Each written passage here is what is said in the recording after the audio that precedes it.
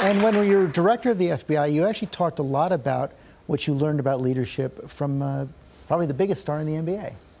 Yeah, LeBron James, a man I've never met. I resemble only in being the same height, and everything else is, his shoulders are about twice mine. But I admire LeBron James, and he's probably about to find out I used to talk about him all over the FBI and say he illustrates what the endless pursuit of excellence looks like. I don't want to offend anybody, but he's the best basketball player on the earth today. There may be, people have different views of that. I'm sorry, year 15. So you can't make anybody happy. No, year 15 for LeBron, and he is still the king, the top of the game. But every offseason I've read, he tries to find a part of his game to make better, which is crazy because he's already better than everybody else. It's because he measures himself not against the others, but against himself. So I used to say inside the FBI, look, this is a great organization, but it's not good enough. It can't ever be good enough. We have to find parts of our game to make better. Look at LeBron James. And so that's how I've used him as an example.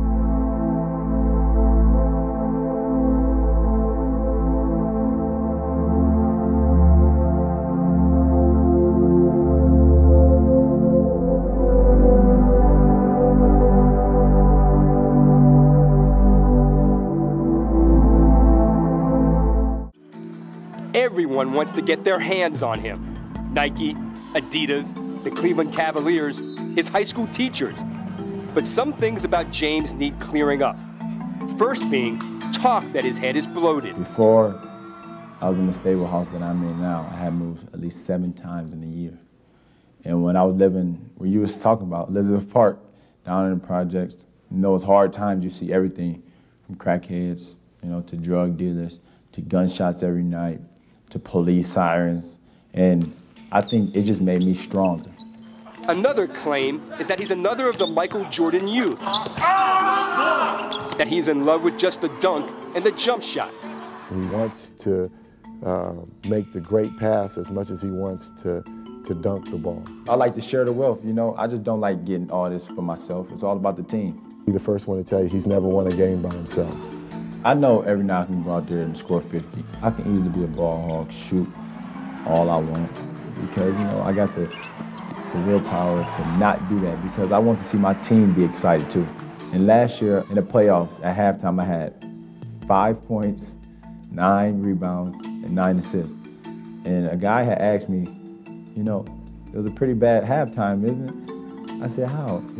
I'm sharing the ball. I'm getting rebounds, I'm into the point guard, and at halftime we was winning by 35. It's not bad at all, I'm loving it. Not that he doesn't have a lot of Jordan in him. In practice, he's so competitive that everyone, including his coach, is fair game. How is that not a part of the play? No. Gian was right here, the ball was right here, we're going to spread the play. Go. But even if you don't, still set it up. But hanging out with LeBron James, second year LeBron, 27 points, 7 boards, 7 assists per game. When you look back at your second season, what stands out the most for you? Just the way I improved during the season, and the way I was able to relate with my teammates, the way they, let me become the leader of the team, and that was very special to me. I really respected my teammates, by letting me become the leader of the team and, really put them on my back. You're a guy that the NBA basically has placed the mantle on your shoulders and essentially said, carry this league into the next era. Did you ever feel like you didn't want that responsibility? No.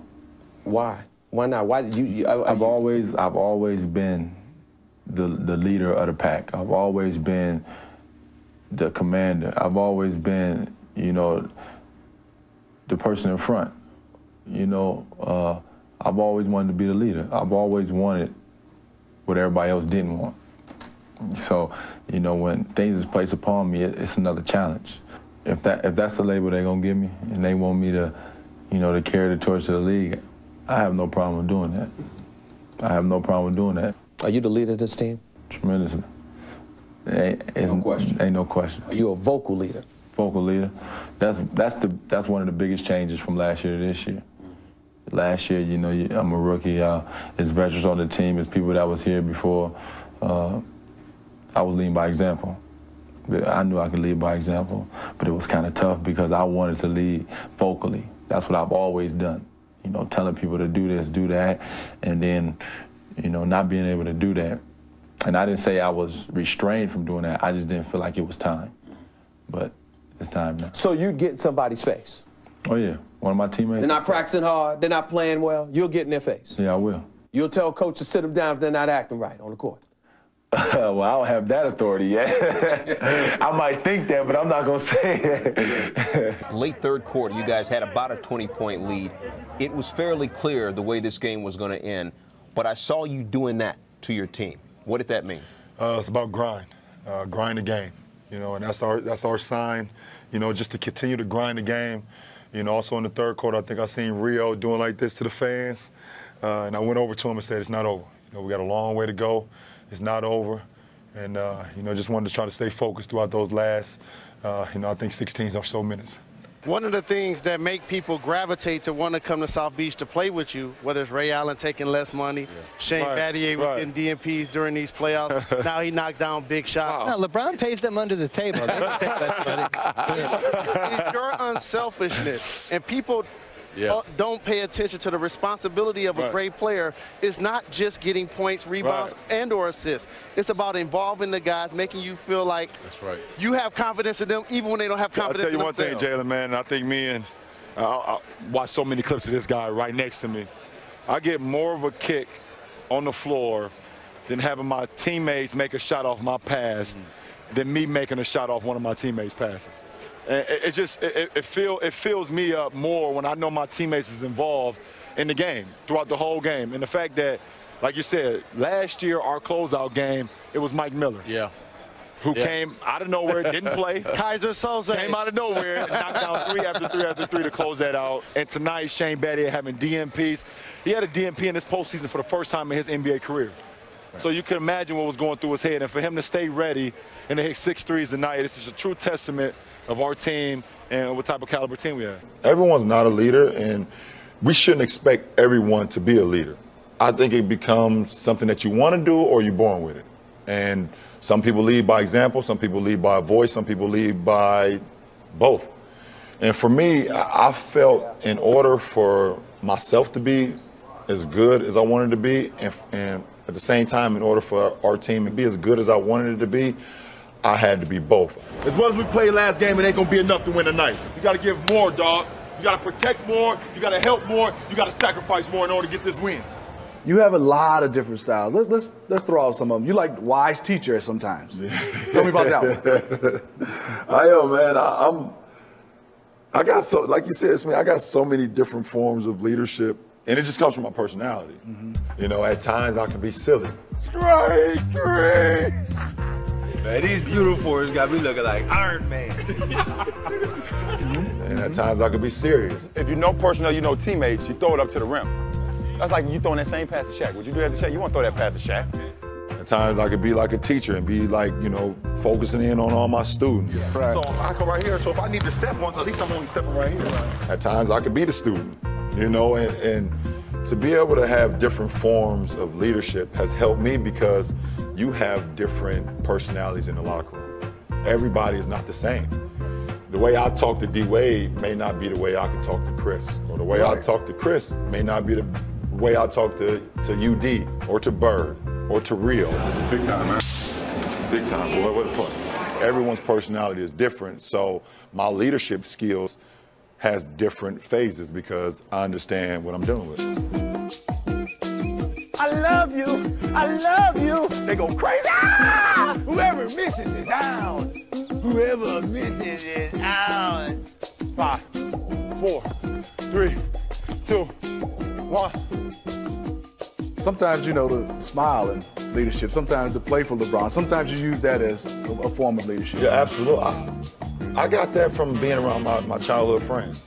We used to have so much fun, man. But we understood when that ball was tipped, we're gonna have the most fun here. And I just brought that with me to the NBA. When you're doing something that way and it's working and you're winning and you're not disrespecting the game, this is what you feel like is how it's supposed to be done. It's giving me a sense of brotherhood in this league that is hard to come by. You have to accept it I think some people are born with it, but some people learn it as well. And you know, for me, as the leader of our franchise and the leader of my household and the leader of so many, you know, different things, I think it's the confidence, but it's also you practicing what you preach. I'm not a guy who just talks about it. I actually go out and do it as well, from a basketball perspective or from a leadership perspective with my kids and my foundation. You know, we have a promise initiative where they promise me that they will go to school, they will listen to their teachers, they'll be great to their classmates, and I promise them that I will continue to be a great role model, a father figure for them, and not let those guys down. So I take that responsibility, and I don't just talk about it, I actually do it as well. So when you're able to come through on your word, it allows the guys that you're leading, male or female, to be able to say, okay, we can follow this person because he won't let us down, no matter if it's going good or bad. And you said how much is taken out of me. I wanted to take it all, you know, and then after the game, I'm able to kind of decompress for a little bit. Obviously, I'm not getting much sleep. You guys probably can see me right now. I'm not getting much sleep right now, but I'm okay with that. I'm okay with not sleeping to be able to prepare myself and mentally keep myself intact on what's the main objective for me right now, and that's to make sure that my guys are laser sharp, get myself mentally prepared, physically prepared to go out and battle. And you know, it's been a difficult challenge, a tough challenge, but I knew that. You know, being the sole leader of a team and a franchise is taxing, but you know, I accept the challenge. I accept it all, and I'm okay with it. One of the things I do love about this phase of your life is seeing LeBron James, basketball dad. We saw this great moment with you and your son Bryce the other day. So, like, if you missing shots or making shots, don't worry about it, kid. You played a hell of a game. You ain't got to worry about making shots or missing shots. All right? Good job. I'm proud of you. I'm proud of you, man. All right, go with your team. Bye. Good job. What is it like for you to be able to be with them on the basketball court, give them those moments of advice? It means everything. I mean, for me, you know, I grew up, you know, without a dad, and you know, I can only imagine if those words right there, how I've been able to digest it. You know, as a kid, sometimes they go in one ear and out the other ear, but at the end of the day, you just want to do your job as a parent. And you know, I sit down with them, you know, at night at times, and we kind of go over their homework and help them. Even though, you know, the schoolwork these days are a lot different than when I was in school. But just being around them and being able to tell them what I've seen from a distance, and hopefully they can be able to take it with them, you know, not only in that moment, but, you know, for years to come. Being a Laker, and the Lakers have kind of spoiled us around here, because either they are winning championships or they are contending for championships. Yeah. Is that fair? It is fair. That's how it should be. That's how it should be. That's who I am. I've been like that since I picked up a basketball. I was either contending to win a championship or winning championships. My first 2 years ever playing basketball, I won a championship. And moved on to AAU basketball. I won a national championship, or I lost a national championship. In high school, I won 3 state championships and lost a state championship. As a pro, I've won championships and lost championships and contended for championships. It is fair, and that's how it should be. I think when you settle for mediocrity, then what are you fighting for? So as the fans, as the Laker fans, as myself as a competitor being a Laker, this is what it should be. We should have that notion every single year, put a championship club on the team, and we need to contend for a championship, put ourselves in a position to contend for a championship or win a championship. And why not? And when you were hurt and couldn't play, that had to just drive you crazy, didn't it? Because you're used to being on the floor. You're used to being in the battle. Yeah, I can feel it right now. I mean, I can feel it right now. I can feel the moment of, you know, that December 25th game, us being in Golden State playing against the 2-time world champions, and us playing the way we played.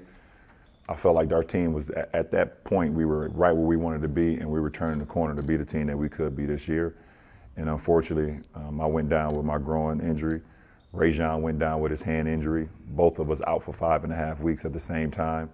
And it just hurt our ball club. And me being a leader, you can do a little bit in a suit, Yeah. You could do a little bit in the suit. For me, I could do a little bit of leadership in the suit, but my command is being on the floor. My command is being on the floor and putting guys in the right position and covering for my guys and allowing my guys to cover for me when I make a mistake and things of that nature. Being on the floor, being in the grip, being in the foxhole. And for 5.5 weeks not being able to do that, just it hurt me mentally, physically, because I know what I came here to do. And I came here to play this game that I love, and it just hurt me.